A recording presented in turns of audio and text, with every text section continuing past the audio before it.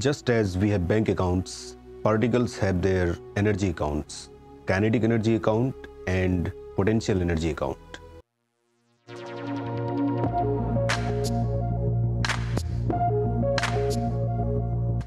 Kinetic energy account is like a personal account, whereas potential energy account is like a joint account.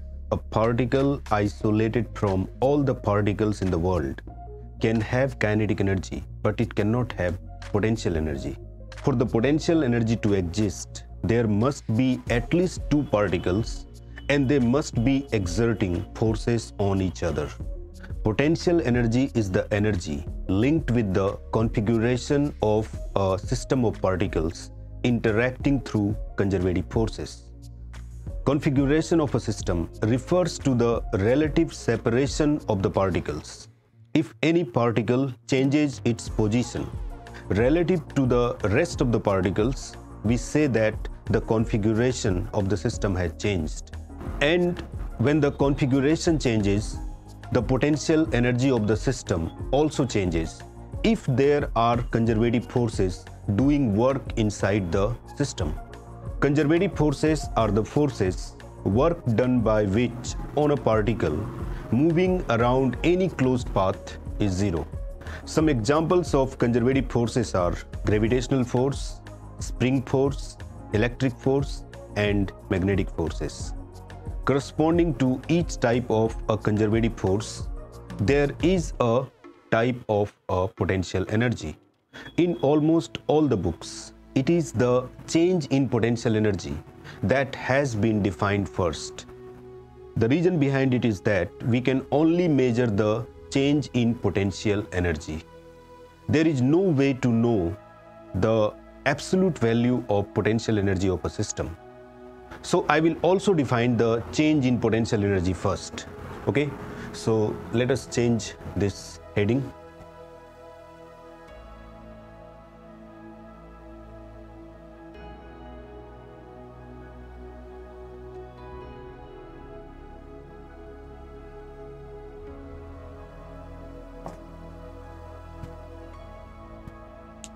The change in potential energy of a system corresponding to a change in configuration is defined as the negative of the work done by the internal conservative forces during the process.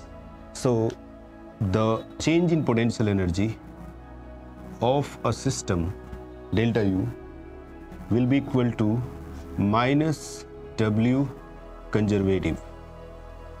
Here WC is the work done by the internal conservative forces. Work done by the internal conservative forces. Now I will try to elaborate on this definition. Let us consider a two-particle system applying conservative forces on each other. A two-particle system, particle 1, particle 2,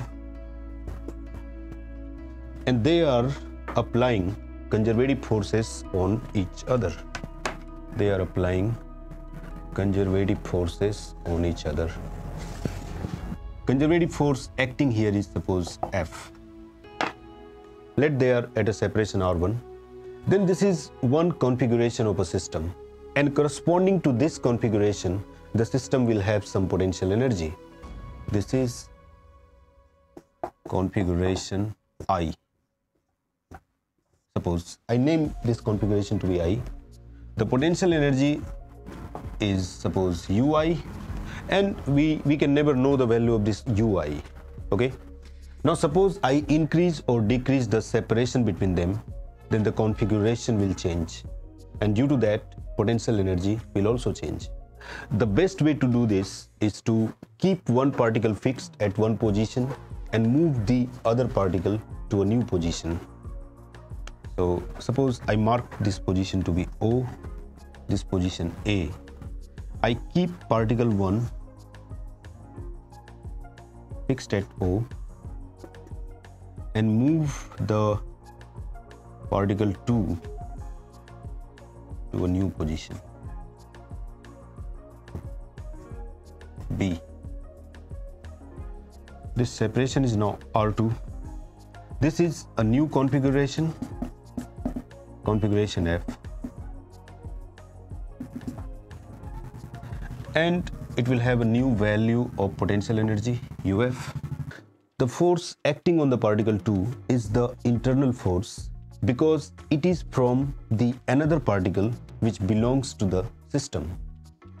And it is also conservative, so this is internal conservative force. Here I have not moved the particle 1, I have moved only particle 2. So it will be sufficient to calculate the work done on the particle 2.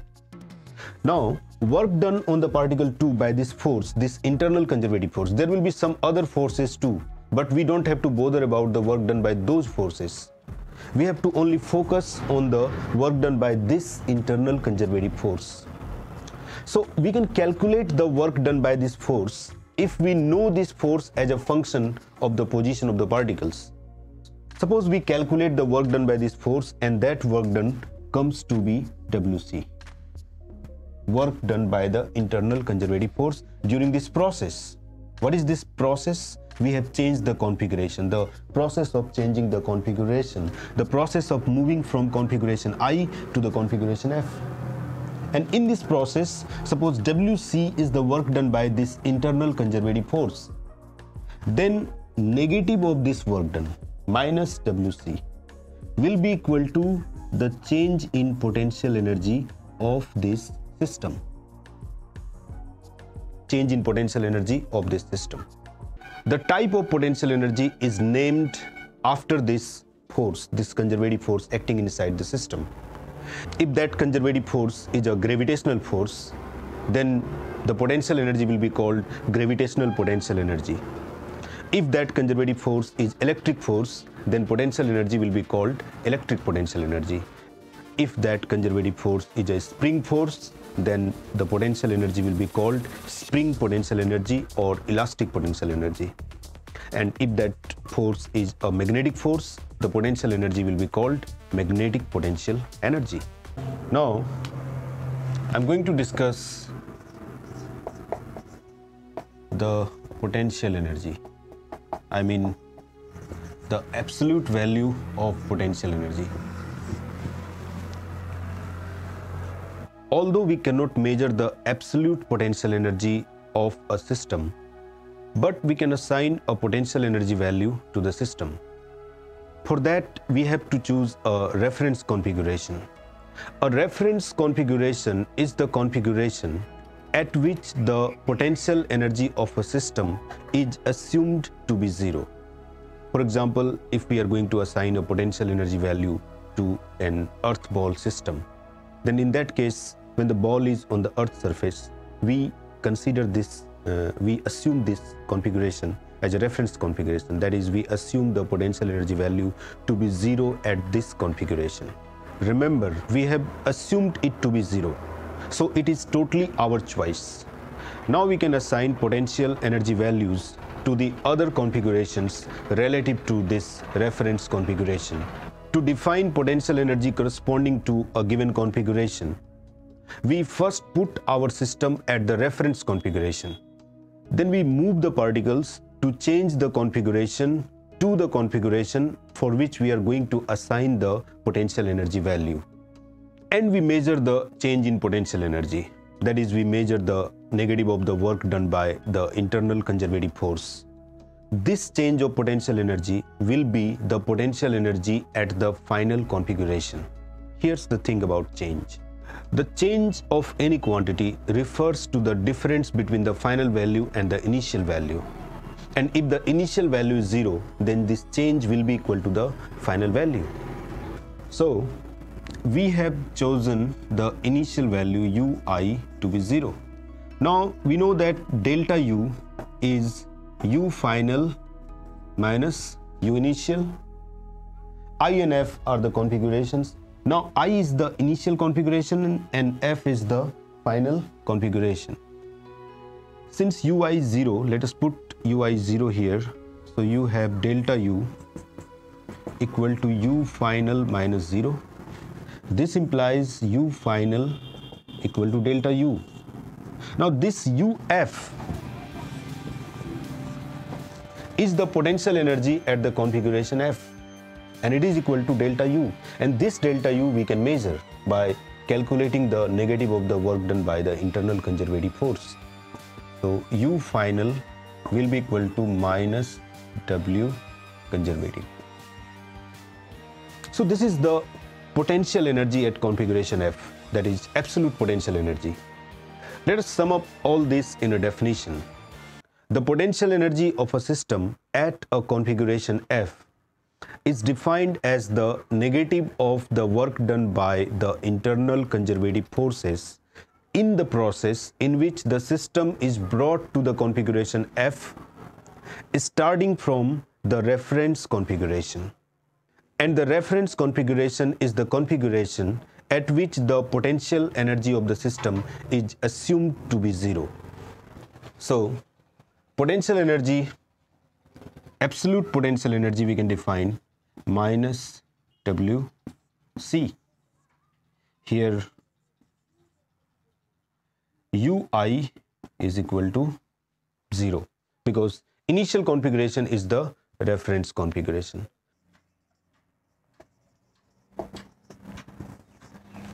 So the conclusion is the change in potential energy will be negative of the work done by the internal conservative forces.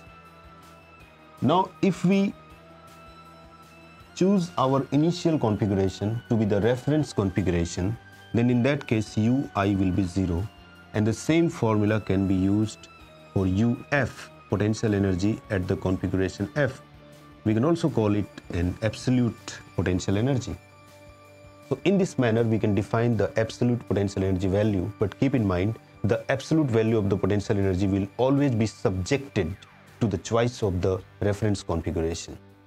And we choose the reference configuration according to the requirement of the situation given in the problem.